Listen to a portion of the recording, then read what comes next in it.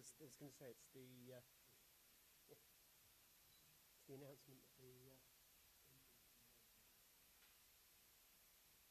Funnily enough, what was the next slide might feature that quite heavily.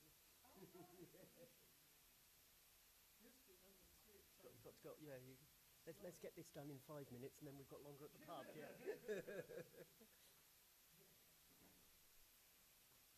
So everybody runs through.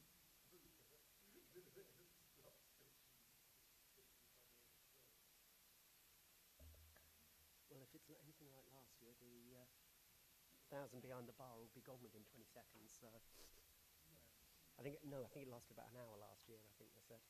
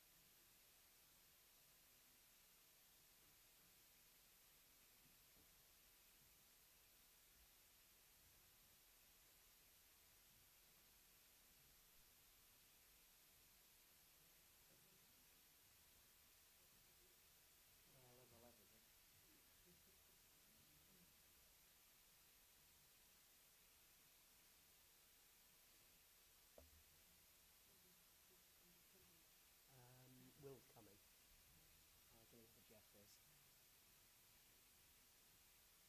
Ruth said she might. Nathan said he might. Yeah.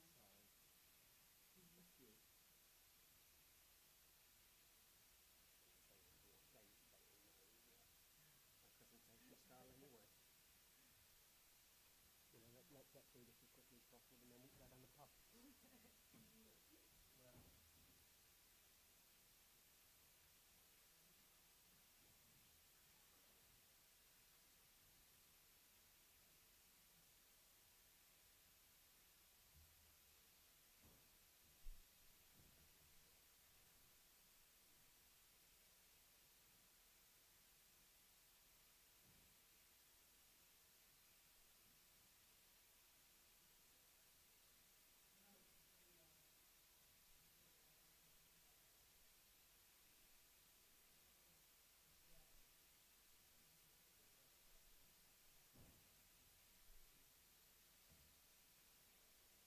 Another couple of minutes.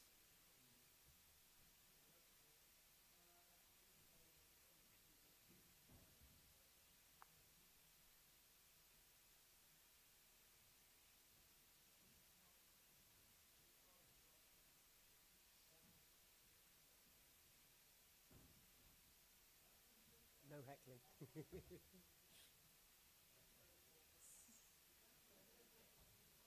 No awkward questions about mounting volumes.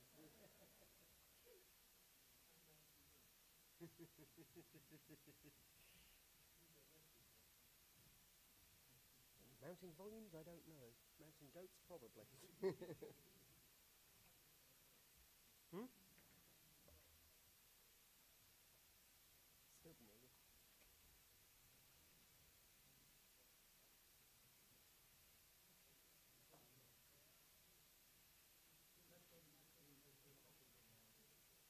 How I perceive that basically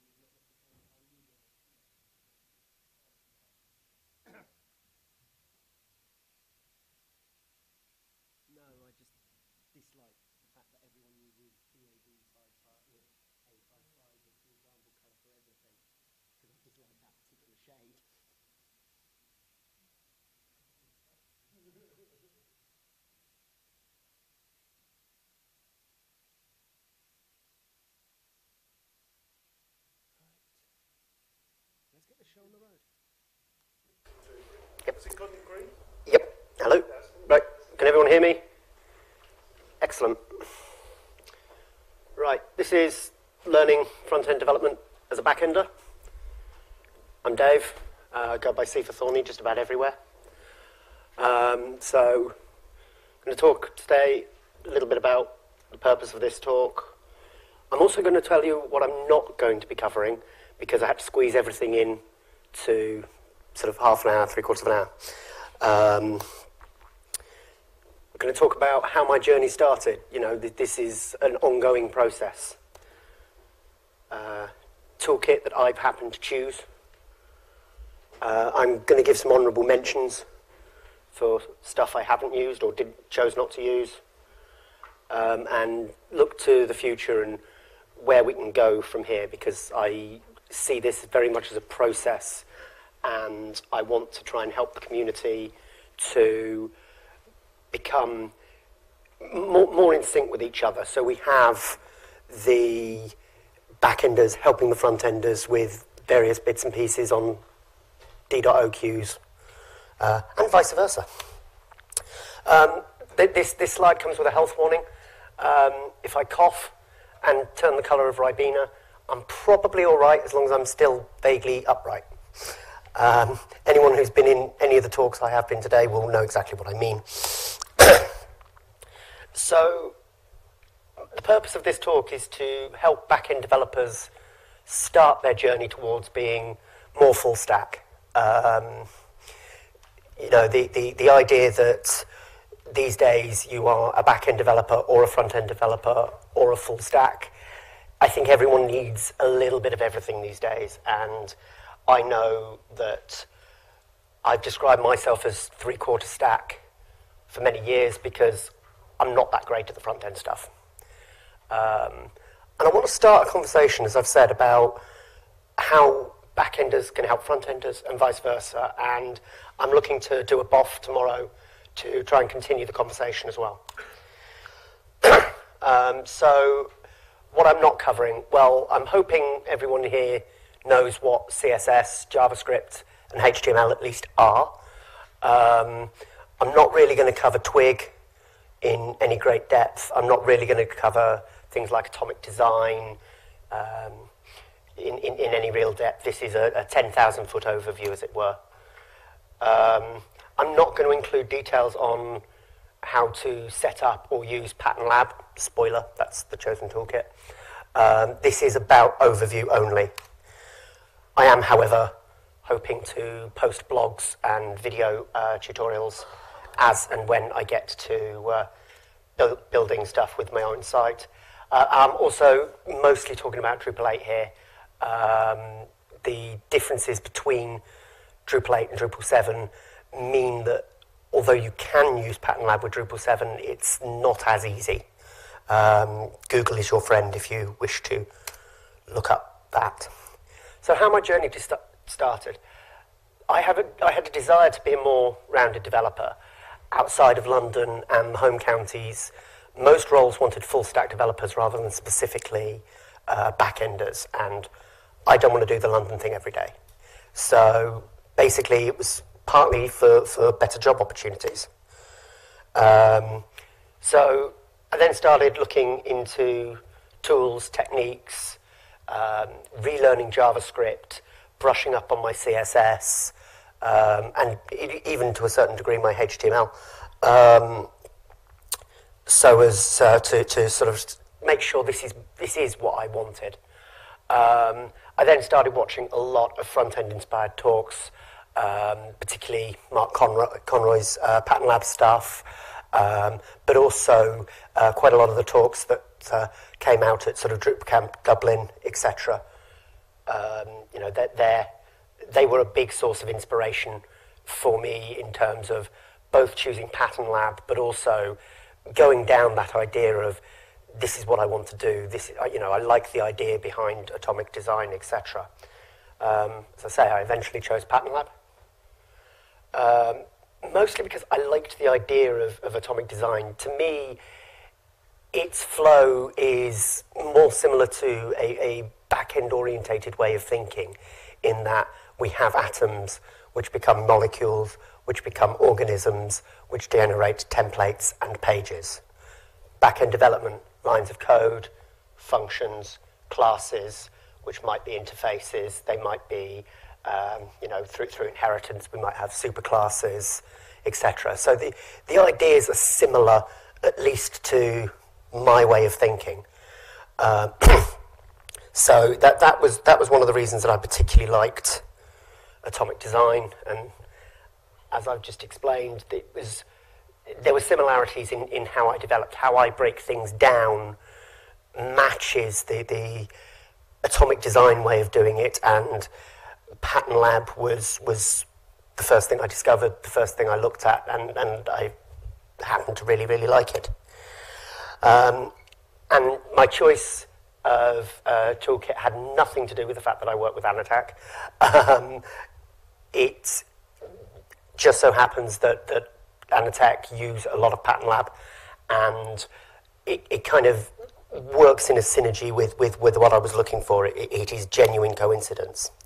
So, Pattern Lab 101, as I say, this is 10,000 foot overview. So, it's atomic design. The idea that everything is broken down to the smallest possible layer, and then you build up towards having full web pages. So you've got your atoms, which might be your fonts or your base elements. You then go to your organisms, which might be a div. You, excuse me, you go through, you go through to sort of templates, which might be a header section. And obviously, templates make up pages. So I also quite like the fact that you've got a live automatic style guide. You build Pattern Lab, in there is an automatic style guide which allows you to, A, demonstrate to the client exactly what their design is going to look like. You can present it as a website. They are able to see it exactly as it is, so we don't have issues surrounding, well, it was 16.25 pixel font in Photoshop, and we can't easily do that on the web, and a pixel is a different size on a Mac to Windows, let alone browser differences. This way, you have the ability to be able to say, right, this is what you're going to see. So my boss, who sat there on a 2010 MacBook, will see it exactly the same as my grandfather, who's using a Windows XP machine and IE7. They will see what they see, and there will be consistency in that. Again, this is something that I like. It's consistency. It helps relate to back-end techniques and tools that I've been using all my life, and it makes my life easier to adjust towards being a front-end developer. And as I've mentioned, it's the back-end mentality surrounding it. So, Pattern Lab is heavy on buzzword back-end JavaScript tools. You've got your NPMs, you've got your gulps, you've got your yarns, etc. I'm not going to go into too much detail about what each of those are, but what I found when I was going away and learning all of these was actually if I related them to back-end equivalents, then they made a lot more sense to me. NPM, if you consider it to be similar to Composer in that it's a package manager, that for me worked. I could then completely understand how NPM worked and deal with the fact that, Node modules brings in 50 million files. Gulp was task runner. Great. As a back-end developer, I completely understand that.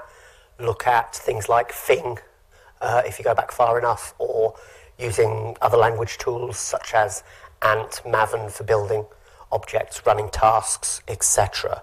And Yarn is very much Composer with Prestissimo installed. It's NPM on steroids, basically.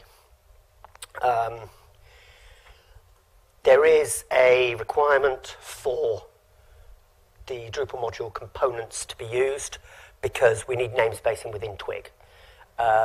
This is the core functionality about how both Atomic Design and Pattern Lab work. Great, another back-end thing. I'm able to understand this. I'm able to relate to this, particularly now with Drupal 8 using more modern object-orientated approaches. We're seeing similar things start to come through with front-end techniques. Particle, which is one of the base themes that Pattern Lab, or Phase 2, who created Pattern Lab, came up with. I actually found it quite tricky to set up. So I am going to make sure that I blog and release a video series about this because, for starters, the base theme is called Particle, but the directory it's in and the file names are Pattern Lab. So you have patternlab.info.yaml. My advice to people who are wanting to look into this and look into Pattern Lab further, leave the theme name as Pattern Lab to begin with. Otherwise, you are going to have a couple of hours debugging, trying to find which reference is looking for patternlab.info.yaml, which you have, of course, renamed David Thorne theme or whatever. Unused alternatives. So I looked at all of these in some detail and chose not to use them. So why did I not use Bootstrap? Well, partly because it's Bootstrap. It is very much a bit of a Marmite framework, but I also found sites that are built in Bootstrap, I tend to find have a visual smell. You know it's Bootstrap. And I appreciate that slightly oxymoronic with a visual smell, but you can see that it's Bootstrap, and I didn't want to just be another Bootstrap person. I looked at it, took the techniques, loved the idea of, a very simple grid system, great, and I can completely see why a lot of people, particularly using sort of rapid application development tools and techniques, love it. But I personally thought, this isn't for me. I had some difficulty trying to get menus to work nicely with it within Drupal. I never did work out if that was me, the Bootstrap base theme, Bootstrap itself, or Drupal. Probably somewhere between the lot. But I basically decided that Bootstrap wasn't for me. Zerp Foundation, which is a rival, if you like, framework. I found that to be very front-end heavy, which is great if you're a front-end developer, but again, I'm trying to learn these techniques for the first time. I worked with it quite extensively at one of the previous companies I've worked with because that was what they had decided was the right framework for them. So I had access to people who knew it and understood it well. And there are bits that I really, really like. For instance, they have some lovely JavaScript extension stuff that will allow you to do better client-side validation. But Zerp Foundation is also nice in that it is a component-based framework, so you can pull bits of it in without needing to pull the whole thing in. So I've taken the bits that I like, and I will use those, such as its data binding properties for validation, and I'll leave the rest for now. KSS Node, okay, that is more of a style guide building tool than necessarily a CSS framework and such. I started to look into this at the same sort of time as I discovered Pattern Lab, and ended up going down the Pattern Lab route because everything fell together nicely for me. So I've not hugely looked at KSS Node. I like the idea behind it. I will probably look at it again at some point. But the idea of when I'm starting out, having to maintain something separate to give me my style guide and then import everything in through Drupal didn't sit well with me. I want something as simple as possible for the first few times that I'm doing this. Therefore, KSS Node was pushed to the wayside for now. Why didn't I use Omega, Zen, or any other popular Drupal parent themes? Partly because I fell out with Omega when sort of they went back from the Omega 4 to Omega 5, and they went away. They took a step away from being more back-end orientated. I wasn't after something that was pointy and clicky. I've not looked at Omega on Drupal 8, I will be honest. And I know Omega 5 has been out on 7 for a long time now. They may even be at 6. But it was front-enders, it was site builders. It wasn't quite what I was after. I'm trying to be more of a full-stack developer. I don't necessarily want to be reliant on point and click. Although point and click is a very useful teaching tool. Zen, I got fed up with so much Ruby. Okay, again, Zen's moved on. I've not looked at it for 8, but as far as I'm aware, Zen Grids is still a Ruby gem. I'd still need to work with Ruby tools and techniques. I don't necessarily want to have to throw in and install Ruby on my machine just to be able to compile all my code. It should be able to be everything I need to run is already on there. I've got my PHP, I've got my JavaScript. I shouldn't have to look at installing Ruby in gems, etc., to be able to deal with that. So, where can we go from here? How can I continue developing my skills further? How can I help you develop your skills further as back-end developers, as you move towards looking to be sort of full stack? Let's have a discussion about it. You know, let's do it as a BOF. As I say, I'm hoping to be able to organise one tomorrow. Failing that, we can talk down the pub when we go to the after party. But for me, the next steps are I need to continue the process that I've started. So I need to continue researching. I need to look at exactly how Pattern Lab can assist me further. What front-end techniques do I still need to look at to be able to become that more full-stack developer? You know, do I need to brush up on my JavaScript? Definitely. Do I need to learn React? Probably not, or not yet at any rate. So for me, it's very much a continuation of the process I've started, the research, the iteration, and treating my front-end development very much as I would back-end development. It's just more visual. The iterations are more obvious than they might be with back-end development, where we're potentially looking at efficiency, we're potentially looking at getting the right data. I'd also like to push towards back-enders helping in the Drupal.org issue queues. It's something I'm trying to do as and when I have the time. Because time and time again, I see both on internal Slacks and in Drupal Slack, in IRC, a front-end developer saying, can a back-ender have a look at this, please? I don't completely understand it.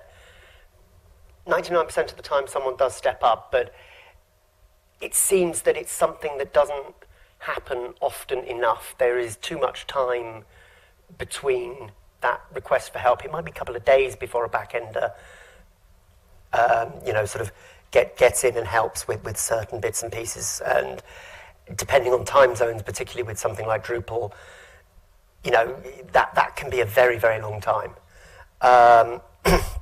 So I want to push for backenders helping the front-end colleagues more. I also want to see the reverse. I want to see front-end colleagues helping back-end people more, helping with things like the accessibility side of it. You know, we have our part to play in making sure things display correctly. You know, you've got the right data, it's as accessible as possible.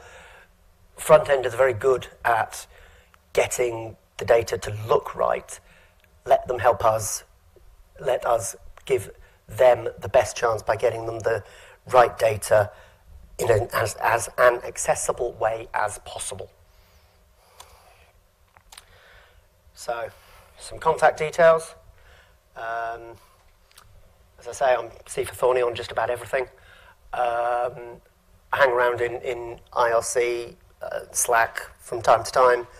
I do respond as time allows. And I'd be a bit remiss, given my boss couldn't get over because of the snow. Anatech hiring a support engineer. Come work with me, come work with other great front-end people like Mark Conroy, who's been doing an awful lot with the out-of-the-box initiative. Support engineers at Anatech do get to work on exciting projects, but also they do get to deal with working with building new features. This isn't, a support engineer is not just standard support tickets. So, Q&A and then the pub. So, do people have any questions? Yeah. So the one thing I was going to ask was about pattern support for other frameworks. At the moment, I think there is limited React support. Yeah. Angular support. I've not looked in any way, shape or form at Angular, so probably not. There is limited support for React. I believe they're working on better support. The version 10 of Pattern Lab, which is currently in, I'd say early beta, because it's about beta 2, beta 3 when I checked a few days ago, is very much at the moment a much more JavaScript orientated and looks like it's going to work better with things like React. So it looks like they're working towards better support for that. Pattern Lab, I believe, can work with other templating languages as well. I don't think it is limited to Twig. I've not seen anybody using it with things like Smarty, which is another templating language, but my understanding is it can be used with that. Any other questions?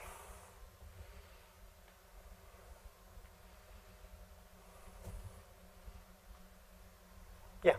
Basically, where do you start when you want to be a front-end developer? So you have to know a lot of CSS, a lot of Yep. well, all this the CSS rules, for example.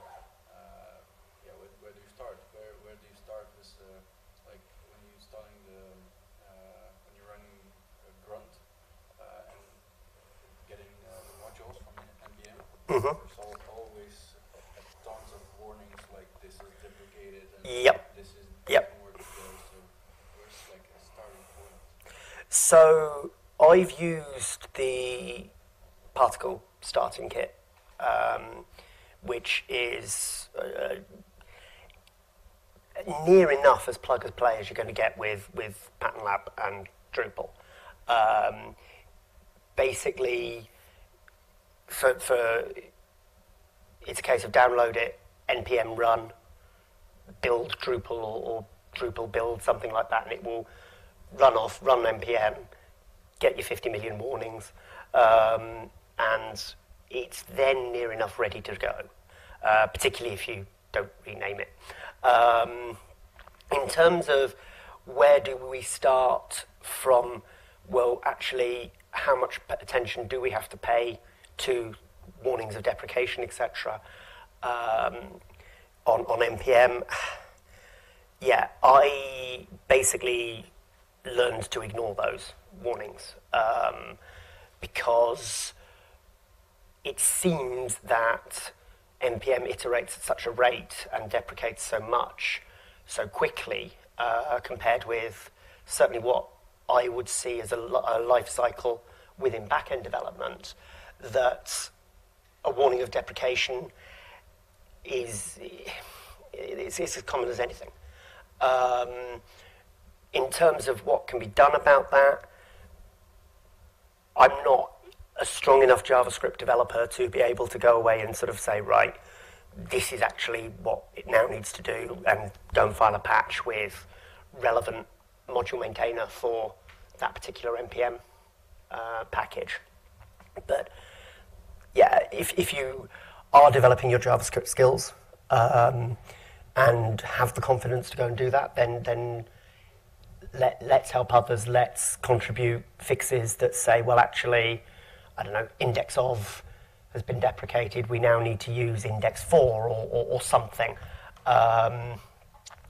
So go away and help the module maintainers start to move towards that.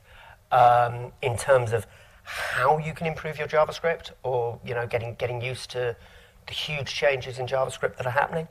I've used Wes Boss's JavaScript 30 course, which is 30 roughly 20-minute episodes that's freely available online, and everything there is JavaScript or ECMAScript 2015.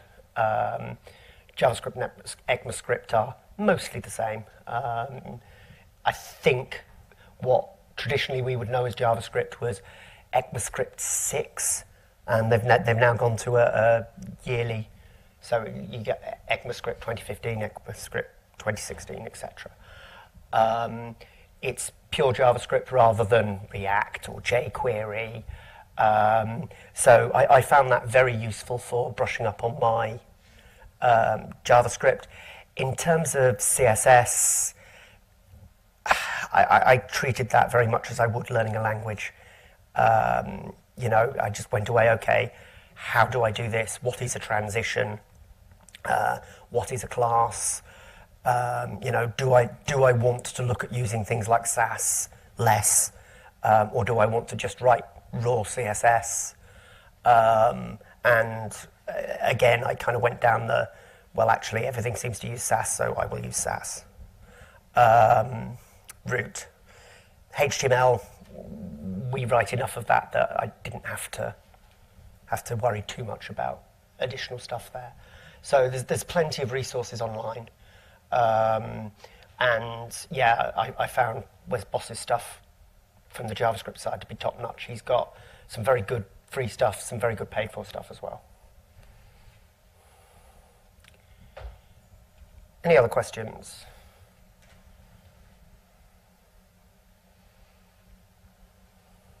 Okay, well, in that case, I think we'll head to the pub early. Yeah.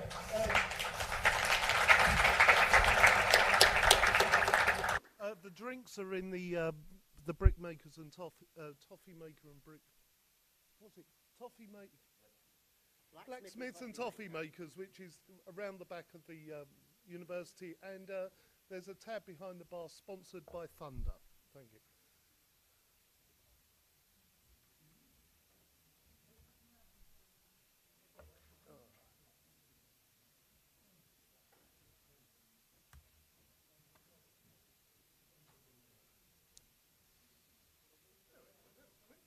Yeah, went a lot quicker than I thought it would. I'm going to have to look at this pattern up. I really like it. I am very much a back-end developer. So I'm a back-end developer, but you have a look at keysubry.com. And I did that in Sass, and I had a designer with a push-pull code like my window,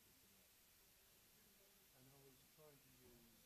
And I was trying to use Angel actually. And had I known, I would have used something completely different.